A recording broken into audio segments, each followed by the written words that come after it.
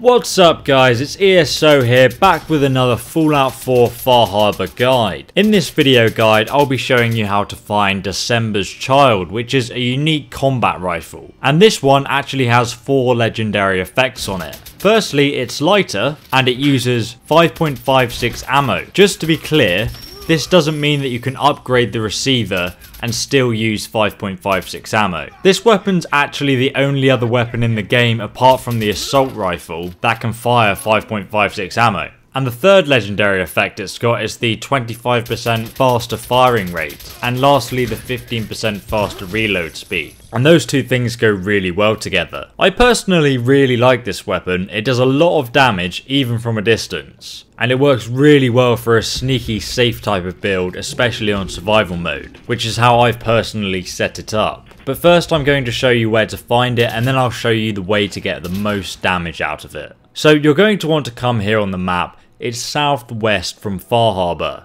Just here. It's the Vim's factory. Once you're here, you're going to want to come to the right around the outside of the building. Just go down the ramps here. I've already cleared out all the super mutants to make this guide super easy and quick for you to watch. We're just going to go inside the building through these double blue doors here. Once inside, just follow where I go. This place can be a little bit of a maze, but if you go right, take the staircase up, and then just go right across the catwalk and through the door. Now we're just going to take these stairs downwards, and we can hop over the railing just down here. And then just go right through this opening and you'll see the security gate on the other side of the room.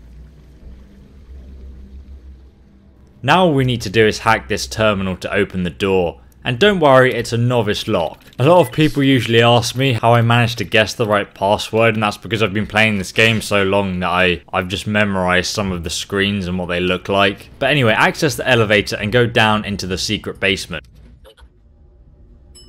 Once you're down here, a computer called Kai will start talking to you. Signs of life detected. Scanning. If you need assistance, please approach the intercom. If you head over to the intercom, you can actually have a conversation with them. Now, there are 2 ways you can access the room that the computer is guarding. The best way is to simply pass a speech check to get straight inside. The second way though, is if that fails, is to bring the follower, Nick Valentine, with you. If he's not with you, you can simply return with him later. But once you've done this, the computer, Kai, will unlock the door for you and pick up the unique weapon December's Child. It's just here on the table. Anyway, to do more damage with this weapon, you're going to want the following perks: Rifleman, Commando, and the Bloody Mess perk. In terms of customization, this setup I'm about to show you is going to give you the most damage at medium to close-up range. And it's also going to work for a stealthy character build. And I recommend making it into a machine gun instead of a single shot weapon, because you benefit more from that 25% increased firing rate. And it will just absolutely melt through enemies. Now take your weapon to the workbench. You're going to want to upgrade the receiver first to the powerful automatic receiver. I recommend that you then upgrade the weapon's barrel to a longer one. Now this actually makes the weapon's range ridiculously good, as you can see. It also increases your accuracy. Another thing you can do is upgrade the weapon's stock to the recoil compensated one. It's only a slight improvement though, but if you want it to be the best, go for it. Now upgrade your magazine to the large quick eject one. Reloading will now be very swift, and the larger mag is even better because obviously your firing rate is 25% faster. I'm just sticking with the standard reflex scope myself, but you can change that up if you want.